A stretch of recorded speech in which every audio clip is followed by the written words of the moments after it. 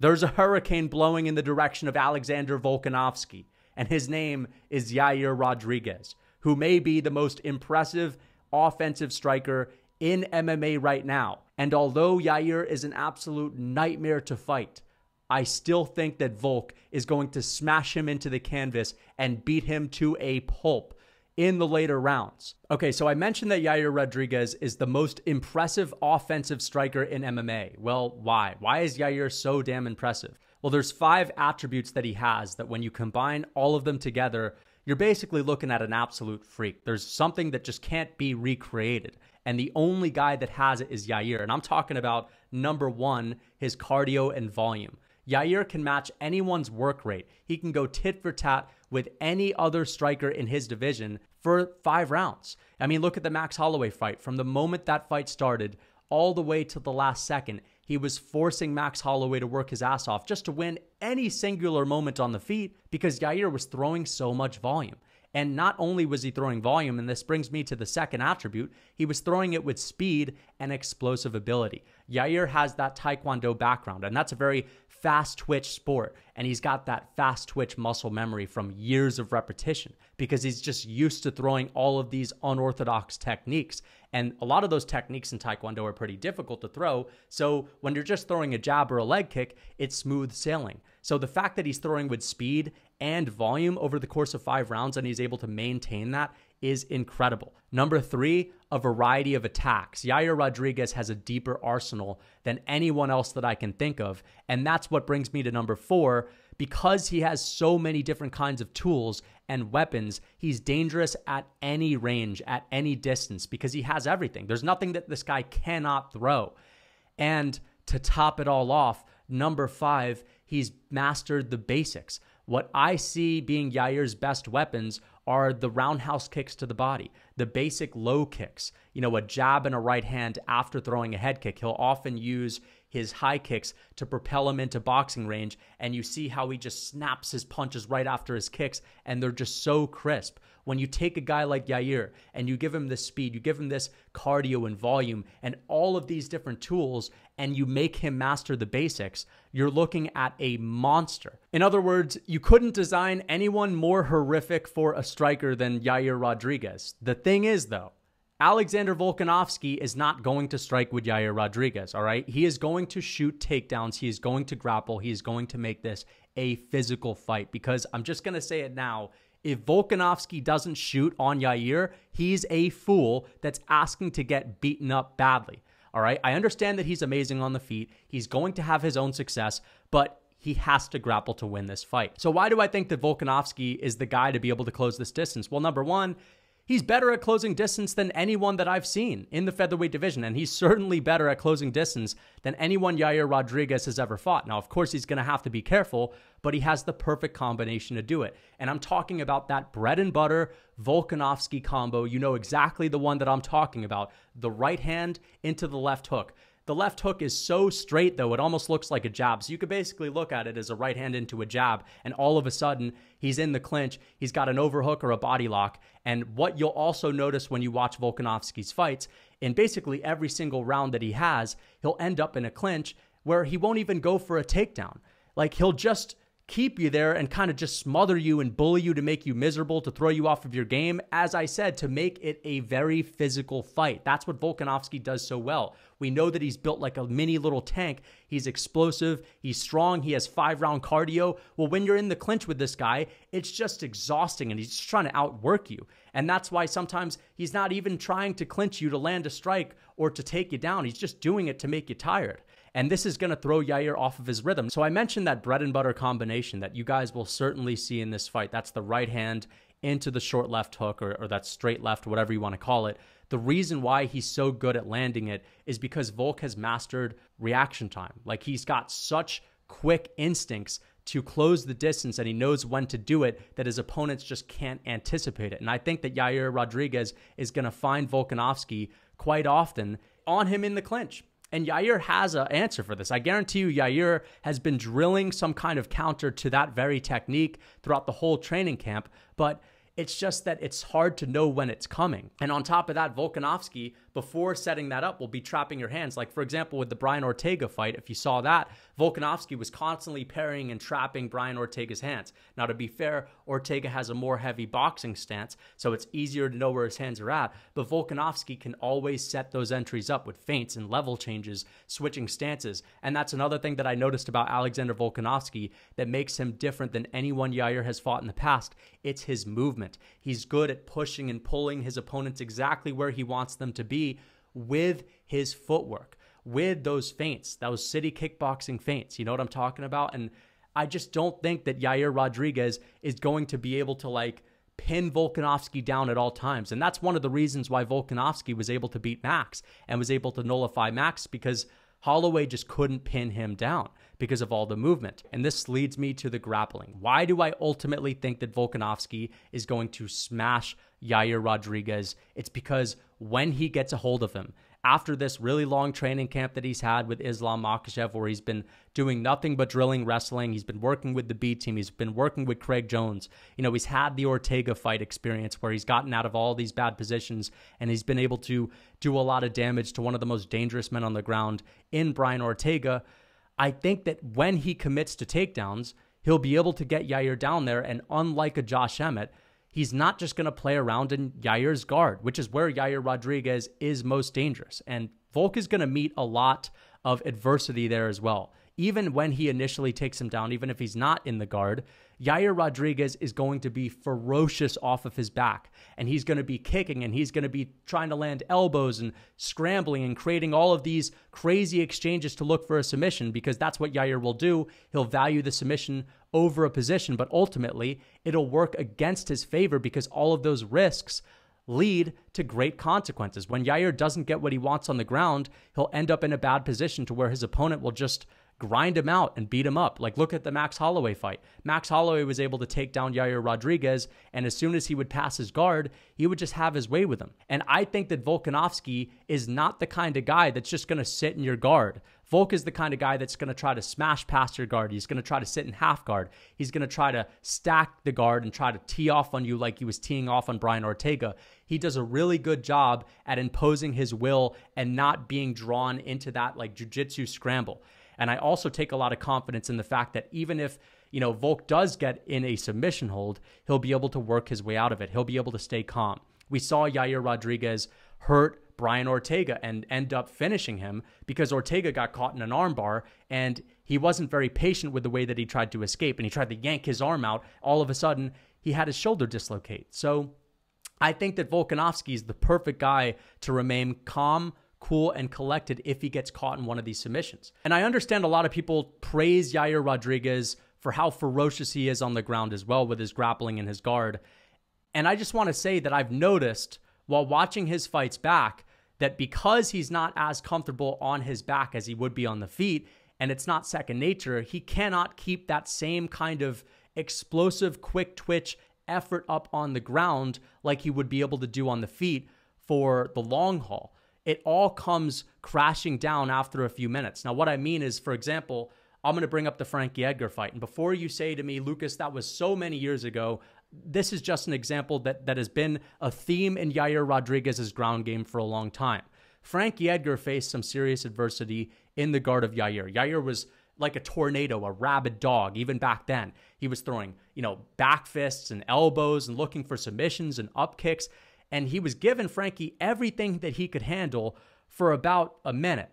And then that second minute came and it started to slow down a bit. And by the third and fourth minute, Frankie Edgar was basically just beating him to a pulp because, again, you cannot keep that same pace up on your back for so long, especially when that's not your go-to. And guys, when they're usually not fighting where they're most comfortable, tend to fade a little bit quicker. And you look at his grappling exchanges with Max Holloway. Holloway, for example, had Yair Rodriguez on the ground at multiple occasions, and when he would get up to his feet, he would still be dangerous, he would still be fast twitch, and he would still throw with a lot of volume. But I also noticed that after these grappling exchanges, his strikes on the feet tend to be a little bit more predictable. When you make it a very physical fight with Yair and you really mix it up and you grapple and you beat him up a little bit on the ground, everything becomes a little bit more telegraphed on the feet. And that kind of takes away one of the things that makes him so dangerous, which are those flashy techniques. When they're easier to read, they become more predictable. And when they become more predictable, a guy like Alexander Volkanovski that has a unreal gas tank and has the ability to be fast twitch throughout 5 rounds as well, if he makes a read on you making a mistake on one of those flashy techniques, he could hurt you badly, right? Or he could then use that to take you down again. And ultimately, I think Yair Rodriguez, if he gets taken down by Volk, who's not going to be sitting in his guard trying to tangle around with him like it's a jiu-jitsu match, I think he's going to slow down, and I could just see Volkanovski running away with the fight in the later rounds. And all of that being said, what really brings it home, what makes me feel like, all right, I think this is the safe pick ultimately, is you look at Volkanovski's trajectory throughout his career and how people have wrote him off going into the Holloway fights and going into the Islam Makhachev fight. He always shows that he's just extremely prepared. And Coach Eugene Behrman said it best. He's never seen a champion from a Western place that didn't get caught up in the limelight, that didn't get caught up in the clout, and that just, in fact, got even more disciplined and more dedicated as their success got greater. And Volkanovski has just continued to outwork every single other guy that he's fought. Like Max Holloway was just not prepared for Volk in the third fight, and Volkanovski exceeded everyone's expectations, especially in the Islam Makhachev fight. I thought that Volk was going to get squashed, and he proved me wrong. With all of these specifics training that he does with the B team and Craig Jones, it really does work, and it just shows how obsessed this guy is at getting better. And I was listening to an interview of Alexander Volkanovski that he did with DC and RC, and he was mentioning that, you know, Yair's probably training the hardest he's ever trained right now. He's probably stepping it up. Well, I guarantee you that's my bare minimum. What Yair Rodriguez and all of these guys that are doing to fight me, when they step it up a notch, that's just an average day at the office. No, I'm trying to outdo that every single time I step in the gym. And I also heard this quote on commentary when I was rewatching the Holloway and Volkanovski 2 fight.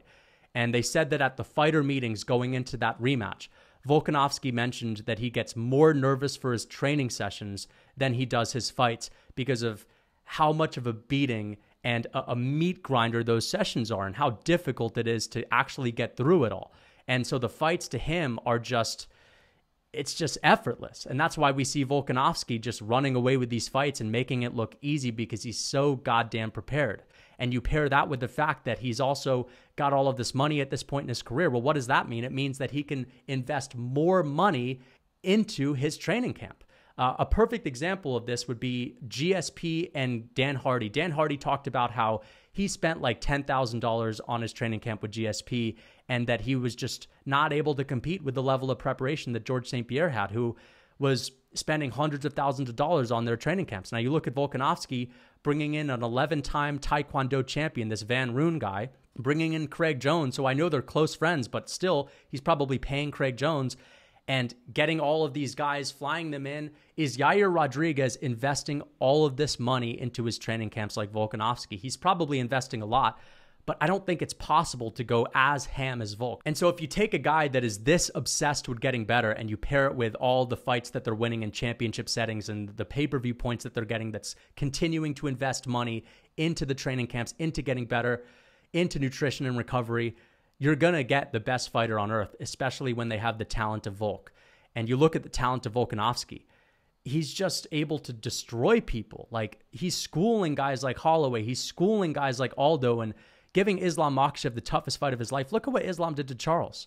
And then look at what Volkanovski did to Islam. Like, this guy is different. He is a freak of nature in his own right, like Yair Rodriguez, but it's that mindset that sets him apart more than anything else. Okay, so I've gone into depth on how I believe Volkanovski has the edge, but I want to talk about how Yair can win this fight because he definitely has a chance, and I'll just get this out of the way. I think he needs to finish Volkanovski. I don't know if he's going to outwork Volk over the course of 5 rounds, especially when they're in their grappling exchanges, where I think he needs to be more defensively sound than ever before. But you think about what makes Volkanovski so good is his movement on the feet, that footwork, you know, his explosive entries to get into the clinch, to close distance. How do you take that away from him? Well, of course, you have to chip away at his legs. And like, who has ever really gone at Volkanovski's legs? Aldo didn't. And I know Jose Aldo has some really solid leg kicks, but he didn't really go for them. Max Holloway didn't really try to kick Volkanovski's legs all that much. And even when he did, there was not a lot of sting on them, like Yair Rodriguez, who has vicious leg kicks. On top of that, if you start going to the legs and you start going to the body and you attack the base of Volkanovski, it's going to open up the head. And Yair Rodriguez is so good at sneaking in head kicks. As you guys have maybe noticed, when he throws a head kick, he'll look down right before he throws it. It's that like classic trick that Anderson Silva used to knock Vitor Belfort out with the front kick. He'll just look down and then he'll chuck a head kick. And they come out of nowhere. So I believe that if he takes away Volkanovski's base, he'll slow down Volk's footwork. He'll maybe make it so Volkanovski just is standing in one stance rather than constantly switching from southpaw to orthodox, and those takedown entries of Volkanovski will be less explosive. And you'll basically handicap a big part of his game. And of course, I think those orthodox techniques of Yair Rodriguez are where he does his best work, with the roundhouse kicks to the body. And he uses all the flashy techniques to kind of blur your vision and then sneak in those really solid basics. And I think if he's going to hurt Volkanovski, he's probably going to do it with like a body kick, like he did to Josh Emmett, where he stumbled Josh Emmett back and he used his kick to propel him into throwing punches. That's something that Yair does so well, better than anyone else. He'll land a kick and immediately after that follow it up with a combination. I think that's his way to hurt Alexander Volkanovski, and I think he's going to have to TKO him. And if you get hurt by Yair Rodriguez because of his speed and his boxing, I mean, think about the boxing. It's gotten so much better over the years. Like Yair Rodriguez will fire off a 5-punch combination and everything in that combo will be thrown with extreme speed. And I feel like if he puts him down, he's going to finish him. Or he could land like a grazing head kick off of that bald dome of Volkanovski and Volk can come toppling down, and then Yair can follow it up with a body kick when Volkanovski's trying to defend his head. So there's so many different ways that he can set up these attacks. When it comes to the grappling, I don't think Yair Rodriguez should take as many risks because I think he should really value his gas tank on the feet. And I think the less effort that Yair Rodriguez has on the ground, the better. Now, of course, you want to stay safe. And I'm not saying Yair should just sit there like Conor McGregor, gassing Khabib out by getting hit in the face. That's not what I'm saying. I just think in general, he should be a little bit less risky with the way that he tries to go for submissions, and he should prioritize just getting up to his feet. And I think that that's the way he would win the fight, just by slowing it down and being very composed. Once again, not necessarily being that same tornado on the ground. I actually think that's kind of what it boils down to. If Yair Rodriguez is out here putting up the fight of his life every single time he's on the ground, I think that's going to slow him down to where when he gets on his feet, everything's going to be a little bit more labored. Other thing that I want to mention, because we're talking about Yair, and I may as well say this right now, Volkanovski just bulked up to 155, and this weight cut, I think, is probably going to be a little bit more difficult than his former weight cuts at 145. Now, to be fair, you can make the argument that because he used to play rugby at 214 pounds, his weight cuts at the beginning of his career were probably even harder, and maybe he's mastered his nutrition. But I'm just saying, he was talking about how he was working his ass off to just get up and weight. And I feel like, what if he's draining himself this time? What if this is going to be a really difficult weight cut and his chin is going to suffer? And if that's something that works against him, then we'll also see a Volkanovski that just might not be as fast. You know what I mean? That's something that worries me if I'm picking Volk, is will he have the same speed that he did when he was fighting Holloway, when he was fighting TKZ? And to top it all off, Yair is 30 years old, Volkanovski's 34, and he'll be turning 35 later this year. And I understand he started his career a little bit later, and he doesn't have as many miles on him as a lot of other guys, but still, there has not been a single champion in the lighter weight classes below 155 past the age of 35. And at some point, it's going to come to an end. Now, if there's anyone that can maybe defy those odds, it's probably a guy like Volk, but how are we going to bet against Father Time? Now, he's not there yet, but will he look the best he's ever looked? Will he look that much better? I don't know. I don't know if his speed is going to be different. I don't know if he's going to be more improved than ever. He might just be a tiny bit worse. We don't know. But even if he was a tiny bit worse, he could still win this fight. It's just something to think about, that age and the fact that he's going to be cutting weight. Will he have the same speed? And again, I just talked about how Yair can win, and I think his best attacks are the orthodox ones. But his power isn't that crazy. I understand he hasn't knocked out Max and he hasn't knocked out Brian Ortega because they have granite chins. But look at what he did to Josh Emmett. He didn't just drop Josh Emmett on his ass and he was hitting Josh Emmett with flush question mark kicks and a front kick to the face and really solid combinations with the hands. I think he kind of just broke the body of Josh Emmett, and we know Josh Emmett has had all of those injuries throughout his career, and he's a guy that definitely can wilt when he starts getting injured in fights. And I think that Volkanovski, if anyone is able to tough out those body kicks and those leg kicks and maintain that movement and maintain the feints and the stance switches, it's Volkanovski. I just think he's in so much better shape than an old Josh Emmett. And the power of Yair, sure, he lands things that just sound like a baseball bat, and he's got such crazy technique, which is what allows him to land so hard.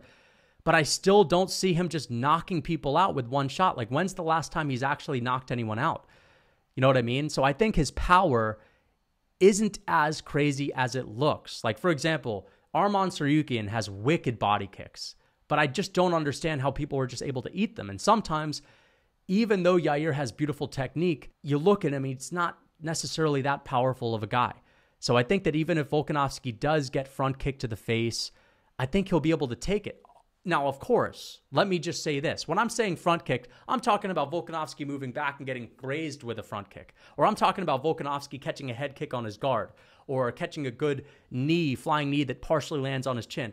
If Yair lands anything flush with beautiful technique and Volk doesn't see it coming, of course he's going to get KO'd. But my overall point is, I don't see like this ability that Yair has to just graze you and all of a sudden, oh, he grazed you with a spinning back kick and you just can't take it and you're down. That's not how it goes in his fights.